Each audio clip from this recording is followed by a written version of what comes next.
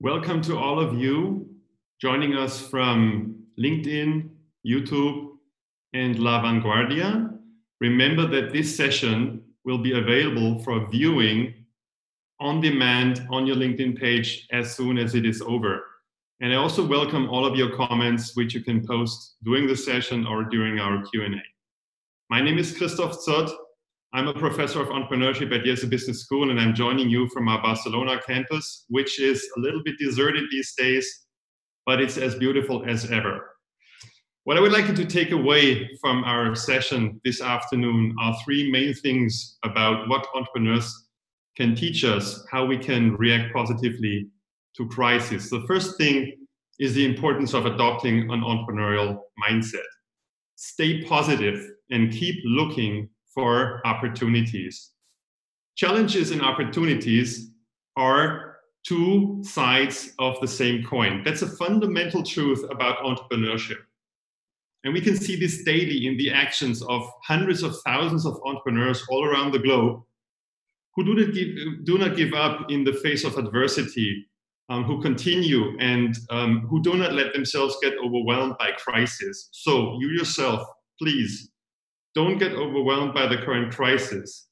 Focus on the actionable opportunities that come with it. So that's lesson number one. Lesson number two is as important, and that's don't forget about your so-called soft skills. They are crucial. I'm talking here about something as soft as emotions. That's something I've learned through my research. It's very, very important because uncertainty evokes anxiety and fear, and these are very powerful emotions.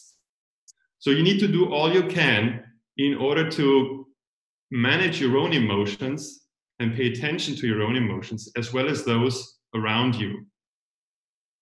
Because by doing so, you give yourself the psychological resources that allow you to be resilient in the face of crisis, and you encourage others and motivate others to keep helping you, which is as important.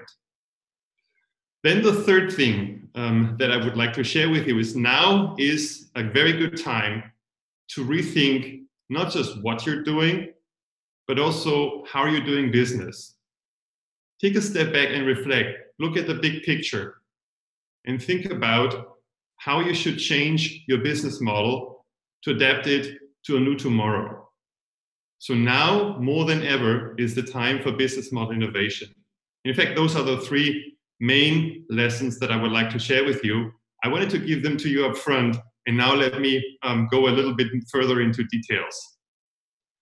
So the first thing I would like to share with you are a number of stories from IESE entrepreneurs. You know that at IESE we embrace the case method for teaching. I also use this in my research, and I have assembled a number of cases here, very short caselets and stories that will allow you to appreciate a little bit how entrepreneurs have reacted or are reacting to the current crisis. First, this is the story or the case of Ivan Rodriguez and Luis Pares, who are IESE EMBA students, graduated in 2011, and they founded a company called Parklick. This is a company that provides reservation solution for car parks. I wrote a case on them. And you can imagine that, in this time when personal transportation is basically close to non-existing and nobody wants to park their car anymore in public garages, it's a very difficult time for such a business. And before teaching this case a few weeks ago in the MBA program, I reached out to Ivan and to Luis to ask how they were doing and how they were coping with the crisis. And that was just at the beginning of it. And Ivan and Luis wrote something back to me, which was very remarkable. They said, believe it or not, after we cursed and reluctantly accepted the situation that we're in, literally with zero sales, both of us are thrilled with the opportunities that lay ahead of us due to the COVID crisis, such as competitors going bankrupt, M&A opportunities, reducing cost, finding and removing inefficiency, rockstar hirings, time out to catch competitors, etc., etc. And they said this does not only help the P&L in the short, in the middle, and in the long term, but it also helps the morale of the team. So despite the severe disruption in their business that these two entrepreneurs are currently experiencing, they keep up their entrepreneurial mindset, their belief in a better future, and their focus on building the business. Second example is Anna Meikes, the CEO and founder of Neuroelectrics, which is a company based out of Barcelona, used to be known as Star Labs, and as an IESE alumna 2015 in the AMP program. And she gave a talk in the Global Leadership Series at IESE 2 weeks ago. And I found just very remarkable of how she started out her talk. The very, very first thing that she said, the very first thing indeed, was that she said she remained optimistic and positive, and that she had already seen so many opportunities due to COVID-19. Now, that's not what you would expect an executive to say in the face of such an unprecedented time on crisis. When I reached out to Anna after the talk, she explained to me with a little further detail what she meant, and she gave me an example. She said, look, right now, the Food and Drug Administration in the United States allows us to send home our devices to patients who are reluctant to go to the hospital because they're afraid, and so they can receive treatment at home. I think I forgot to tell you what this company does, and so just let me say that the company is producing electrical devices that stimulate the brain and thereby help treat brain illnesses like epilepsy, depression, or dementia or Alzheimer. So, the whole kind of crisis speeds up, for Anna at least, speeds up the development of her products, and it provides some sort of a revolution in telemedicine and health. The third example I wanted to give you is an alumnus of our MBA program, Bruno Lea, who graduated in 2014. After a while, he launched a search fund to acquire the French distribution of IESE, which is a machine tool manufacturing company. And Bruno participated recently with a project in an MBA course of mine. Likewise, I asked Bruno, so, how do you cope? And Bruno said, look, it's not very fortunate that, a couple of months after buying the business, we're hit by this crisis. And certainly the COVID crisis will not be easy, will be long, and it will represent a new normal after the crisis that will be different from the one that there was before. But as a result, I have to take risks and I have to do things that have never been done before. So he said, it's time for me, it's time for innovation, for digitalization, for investing in technologies. We need to become more digital and able to offer digitized and customized solutions.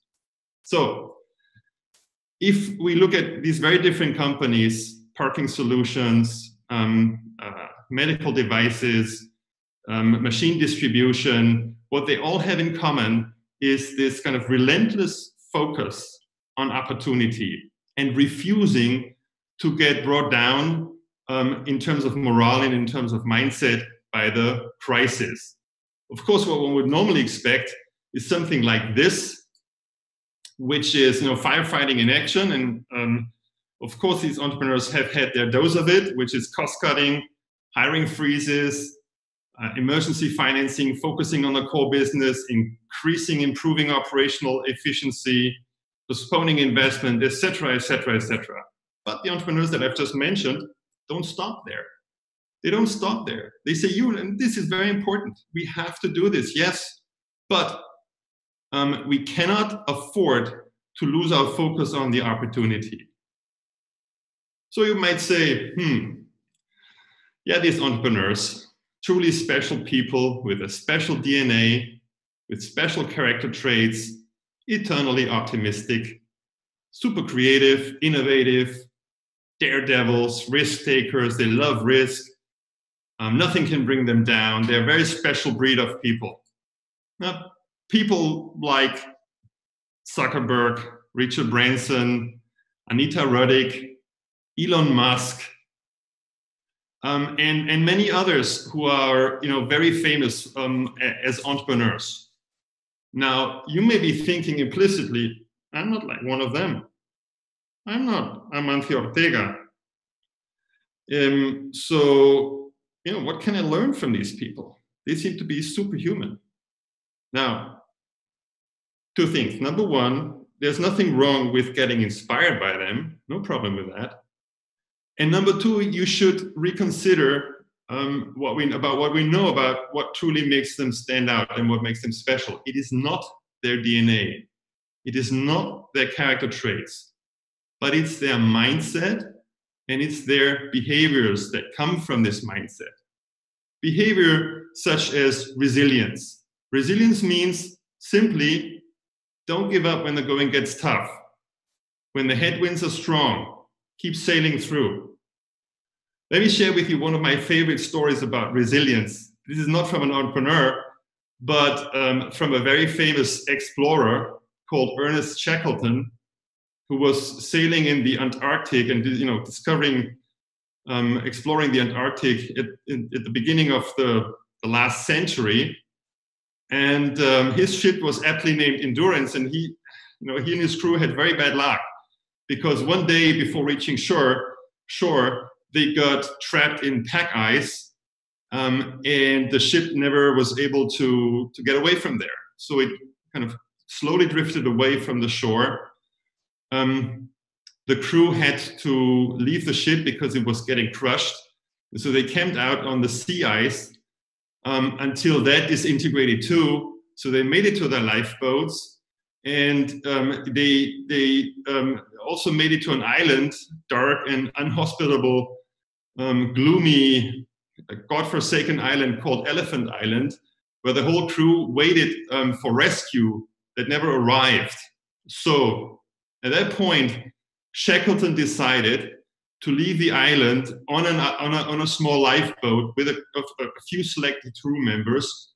And he tried something that probably goes down as one of the most, let's say, heroic deeds somebody has ever done. And he crossed the ocean in this little boat, almost 1,500 kilometers, until they reached South Georgia Island, where not only had they to cross the ocean, but they then had to march across the island to reach civilization, from where they sent a rescue party to get the rest of the men back from Elephant Island. And that was the day when Ernest Shackleton rescued all of his crew members. None of them lost their lives.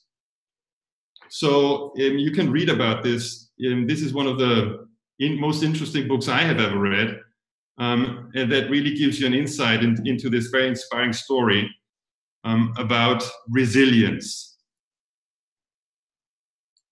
Now, coming back to where such resilience comes from, let's compare and contrast two definitions. My answer to you, this resilience comes from two things. Number one, from your mindset, and number two, it also has to do with how you manage your own emotions in the face of such shocks, in the face of adversity. So number one, mindset issue. Let's look at the definition of crisis. This is a definition from Merriam-Webster Dictionary: an unstable or crucial time or state of affairs in which a decisive change is impending, especially one with a distinct possibility of a highly undesirable outcome. Yes, we can all understand that. Now, let me compare and contrast that with a definition of entrepreneurship, which goes like this. It's about creating value by building businesses, regardless of whether they profit, non-for-profit, social purpose, under the following conditions: conditions of high uncertainty and severe resource constraints. Now, basically, entrepreneurship has a lot in common with crisis, because when you look at the definition of crisis, there's a possibility of a highly undesirable outcome, a possibility, which means risk, there's uncertainty, and highly undesirable means we will probably get into resource trouble. For example, we'll get problems with customers, we will lose customers, or we don't have any customers. So, in other words, what's kind of the new normal for most of us is the normal for most entrepreneurs. The conditions that they're dealing with day in, day out, the crisis that they're living through every day, almost every day, and in quick succession very often. When, for example, a very important customer cancels a contract, or a supplier pulls out of a very, very important project. Those are the things that are very familiar to entrepreneurs. Now, in terms of their skills, how do they manage in those situations then? How do they manage in the face of crisis? What do they learn from kind of riding this roller coaster repeatedly? The roller coaster of emotions. And so this is something that I set out to do some research on. It's an article that was published a year ago in the Strategic Management Journal. And I wanted to share with you 5 techniques or behaviors that entrepreneurs use in order to manage their own as well as other people's emotions, to build up their resilience in the face of adversity. Now, number one thing, this is about their own emotions. When you're going through a hard time, it's actually good to take a step back and don't just get focused and bogged down with a focus on the presence. But think about the longer term. Think back to where you're coming from. So I had some entrepreneurs who told me that we're really going through a lot of trouble these days. But when we think about where we're coming from, a year ago, 2 years ago, what did we have? We had a piece of paper. That was a business plan. Now look at what we have today. It's true there are setbacks along the way, but over the long term, we're making progress. So focus on the long view. Give yourself perspective. The second technique that these entrepreneurs, the most successful ones, are using is they're considering rewards, and they're focusing on rewards that go beyond economic gains. So not just money, but look at emotional rewards. Look at what you're getting beyond the financial payoff. So for example, in my research, there was one entrepreneur who built a whiskey distillery. Now that's a very long-term project, because whiskey takes 10 years until it's ready to be sold if it's whiskey. And so you have to go pretty much cash flow negative for 10 years. That's a tough ride. But this entrepreneur, she told me that, it's very tough, but on the other hand, it's a very exciting time. It's very, I'm very passionate about this. And if I think about what I could be doing instead, it would be boring. So, comparing to what you would be doing instead, something that will also give you psychological resources. Third, with respect to other people. Other people, you always think about, the anxiety that you're living through, other people live through as well. So the number one advice here is that you have to maintain an open and transparent dialogue about with other stakeholders, customers, with employees, with suppliers. It's very, very important to be transparent. For example, with your employees about the financial situation. Quintessential. Don't hide anything. Honesty and integrity are not to be traded. The fourth thing is that in terms of how you come across, think about this. Use your emotions in terms of control, with a certain control in their display. Be very generous with sharing your joy, with sharing your passion, with sharing, your excitement about what you're doing. But when it comes to fear, when it comes to stress, try to appear calm. It's very important, because calmness conveys certainty. It's a certainty type emotion. So, in times of great uncertainty, you want to put something as a counterweight, which is certainty, right? Which is kind of try to be calm. You might paddle like a duck under the water, which is what you have to do. But over the surface, be calm. And lastly, very important, in terms of other stakeholders, like employees, customers, show consideration and support. Be kind. Treat them as people. Listen to them. Empathize with them. Now more than ever, This is extremely important. And these kind of 5 behaviors really stood out and distinguished the more successful from the less successful entrepreneurs, clearly distinguished them in our sample. Everybody's doing something along those lines. But those who pay very high conscious attention to those techniques are the ones that are successful in the end, and in terms of riding out the crisis, in terms of showing resilience, in terms of enduring the hardship. Now, those were the first 2 things I wanted to mention. Number 1, the importance of the mindset and positivity, and number 2, the importance of paying attention to emotions. Now, doing all this, what do you deploy all these kind of actions for? Look at this number. This is from a recent alumni survey that IESE has launched just, I think, about 10 days ago. And it depicts the number 1 issue. This is the number 1 issue that came out of which people, IESE alumni, are worried at the moment. And this is the business model. It's not about, the number 1 worry was not revenues. The number 1 worry was not hiring or, retaining people. The number 1 worry was not about work-life balance, but the number 1 worry was about business model innovation and how you can adapt your business model to tomorrow.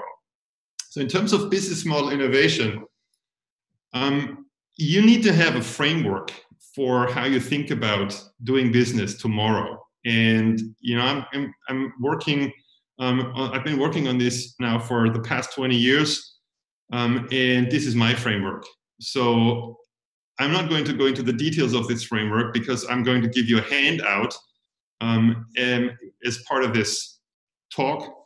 And this is going to go into the details, but there are 4 questions which are important that will help you think through, reflect on your business model, which is number 1, what activities are we currently pursuing and are they important?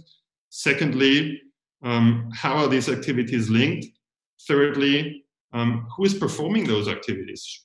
Should we be doing everything that we're currently doing, or could we work with third parties? Could actually customers do the job? And the last question, the important question, of course, is the why. Why does this all make sense? Does it create enough value for everybody involved? And is there a value proposition for everybody in it? Those are the important questions regarding business model innovation. And if you're curious to learn more,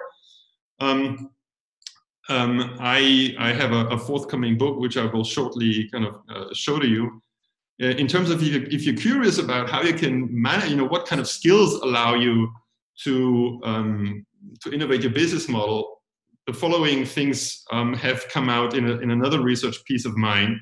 Number 1, think outside of your industry, which is kind of what I call here industry spanning. Don't look inside your industry, which is what most of us are doing, but look outside. Look to companies that have nothing to do with you at the moment. Look to the Googles, look to the Twitters, look to completely different businesses and get inspired by how they're doing business. Second thing is think in terms of systems. Complex system thinking is very, very important. And that's, we have a tendency, of course, now to focus internally and focus on the efficiency of our companies. Now, you may want to think about the big picture. Then the last thing here is, now that's something that really kind of surprised us, which is powerful centralized decision making. That's basically what we found was that all of those companies that we studied and that came up with innovative business models had decentralized teams and diverse teams, but at the end of the day, there was one who called the shots in terms of business model innovation. And we interpret it in the following way. If you let the team make the decision about the business model innovation, not much will survive because it's not clear that everybody agrees on what should be done. In our cases, it's kind of the founder who, there was one of the founders who finally stood up and said, let's do this. Okay, so these are kind of the skills. As I said, I have a book, and it's coming out in the summer. It's called Business Model Innovation Strategy. If you're curious, I recommend that as a resource to you. Another thing is if you're interested in kind of participating with a project, in a course that I've created at the IESE, you're more than welcome to do so. This is where IESE students work on problems that are brought by external companies such as Siemens or La Caixa or SEAT. If you have a problem, if you have a business model issue, you would like students to work on this, look for the call for challenges over the summer. I have a number of questions here that were coming in, lots of interesting questions. I'll get to them. Let me just kind of summarize. Okay, so key learnings. Let me summarize what you've heard me say. Key learnings from entrepreneurs. From what I can tell, number one importance is kind of adopt an entrepreneurial mindset. Think opportunity. Every problem is also an opportunity. Number two, show resilience. Don't give up, even if the going gets tough. Take inspiration from Ernest Shackleton. He did not give up. Many entrepreneurs know how important this is. If you give up, there's no business, you don't get a second chance. But if you keep going, you may find a way of how to get out of the current problems. Then number three is manage emotions carefully and thoughtfully. Soft skills. Think emotions and think about the behaviors that I've tried to share with you are very good and useful. And then lastly, rethink your business model. Now is the time. Now is the time to reflect on whether your today's business model will be apt for tomorrow and will be the best one for the future. And in fact, don't just think about it as a one-shot thing, but think about this as a continuous process. So in fact, it would be good if you could develop a business model innovation strategy. Once again, this is something that, all of those 5 things that we're taught day in, day out by the great entrepreneurs who are doing, well, or you might say doing their magic, but who are actually doing their work and building companies all around the world.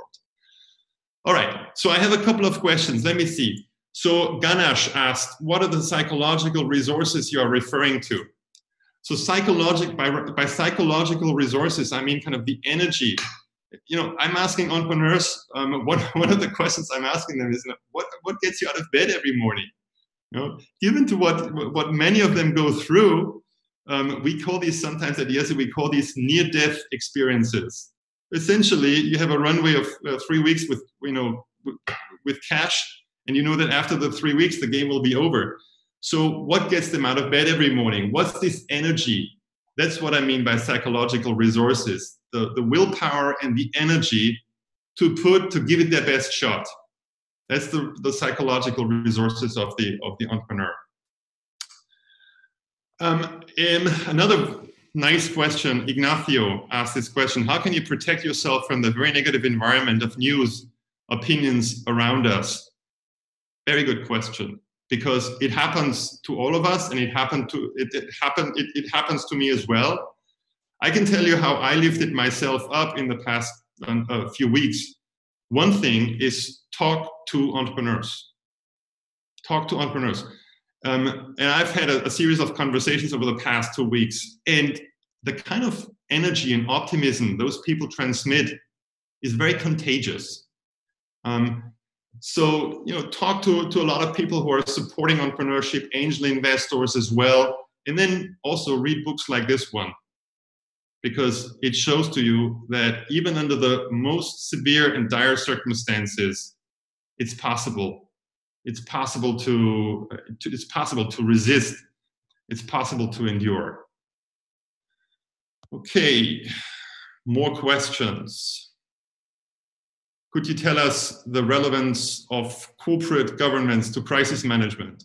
Well, that's a very good point. That's a very good point, because it allows me to tell you that all of the talks that we give in this series are recorded, and they will be available for you for viewing. And the corporate governance issue was an issue that Professor Jordi Canals talked about in a very good talk last week on Thursday. So look at it on your LinkedIn account. Okay, other question. Let's see. Entrepreneurs must be prepared for other entrepreneurs to enter their turf as disruptors. Is this going to be the test of resilience and EQ? Yes, yes, this is one of the challenges that entrepreneurs are dealing with, which is competition. But let me tell you that, in my work with entrepreneurs, in my daily work with entrepreneurs, and this is, really why I love my job, because I have this privilege of interacting with entrepreneurs who are very, in my view, are very special people by what they do, not what their DNA is, but by what they do, how they act. When they build companies, their number one concern is not always competition. I mean, competition is something that they keep in mind. Of course, you have to put this in the business plan, because at the end of the day, you want to build a company that creates a competitive advantage. That's true. But I think the first thing on an entrepreneur's mind, at least in the early days of business building, is value creation and assembling the resources, making the project, making the venture, making the opportunity happen.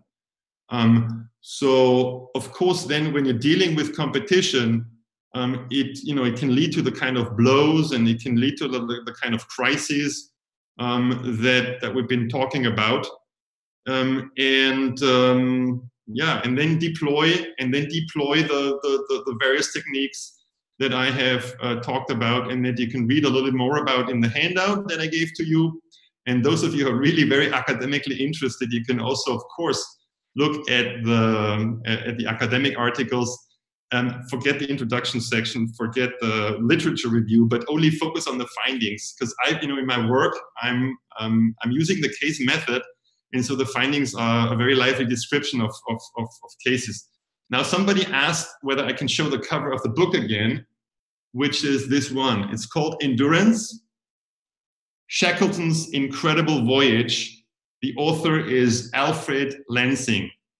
And I must say, this book I owe to an entrepreneur and venture capitalist who was a guest speaker in one of my classes. And it was his Bible, and he held it up and he said, when I invest in people, I look for people like Shackleton, people who can sail through the very, very rough waters.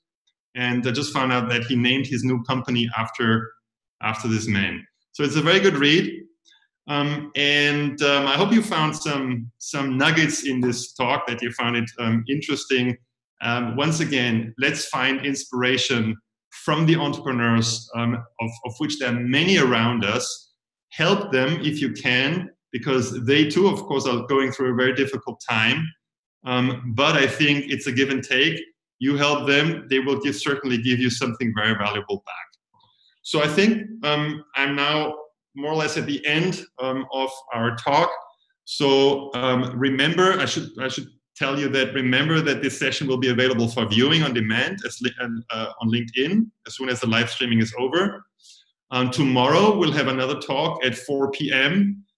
Here in Central European time in Spain. And this is where my colleague Philip Mocoso will look at the tourist industry with two guest speakers, Raul Gonzalez and Jordi Mestre, who both lead large hotel groups. And of course, this is going to be hugely interesting as well. The session will be in Spanish. And for more information, I invite you to visit the IESE website, www.iese.edu, and click on our open access resource page for information on all our upcoming online sessions, as well as a number of resources that help you with crisis management strategies. Thank you very much for your attention.